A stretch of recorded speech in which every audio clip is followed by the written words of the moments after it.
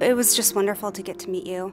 I had come home from a doctor's appointment where we had found out that our sweet little angel was diagnosed with trisomy 13, and to get to meet a caregiver who was going to help us through that process was just a miracle for me. And I was 18 weeks pregnant with her. That diagnosis was devastating to find out that your little girl had this abnormality that was going to make it so she wasn't going to live a long life. You know, all those dreams and those hopes that you have to see your child ride their bike for the first time and go to school, all those things. You know, you're holding this baby in your womb and you want to see all that. And so just the transition of realizing that that wasn't going to happen, but that I also had a very, very special baby inside me. It was just amazing. So when we found out that she was sick, one of the things that my husband and I had talked about was we knew that we were going to continue with the pregnancy.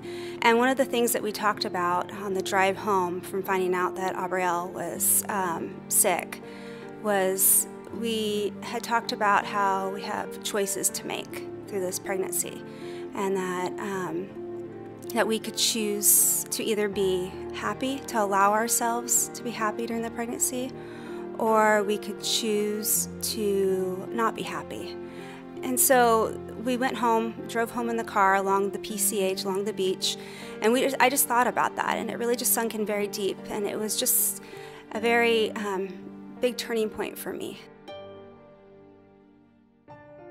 When you were working on that birth plan, were there things that were brought up that surprised you on the birth plan at all? Or was it all pretty much things that were already in your head that you were thinking, this is what I want to do? Or one of the things that was so exciting for me was I'm going to cry about this, but I really wanted to share my daughter with as many people as I could possibly share with her.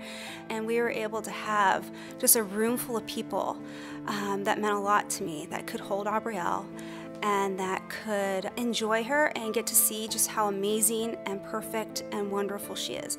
And because that was very important to me. I didn't want to just tell my family members about her and what she was like when she was living, and I wanted them to be a part of the experience. But that was something that today is very special to me, to look back on those pictures and to see my family members, my husband's grandmother, my mom, my dad, my siblings, my daughter, all of us just there holding her and loving her.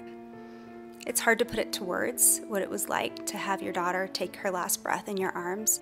You just wanted her to stay there so bad. You didn't want her to go. I was kept on hoping maybe one more. When it was time to leave the hospital, that was probably the hardest thing I've ever had to do. To have to leave the hospital without your baby in your arms. And when you want that baby with you so bad.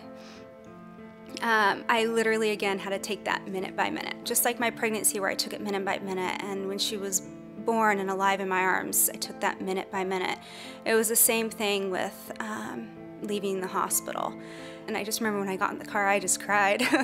And I allowed myself to do that. I allowed myself, just like I allowed myself to be happy, and just like I allowed myself to have the good memories and to have that pregnancy that I wanted with her, I also allowed myself just to lose it and just to cry and just to miss her, because mourning is really about loving.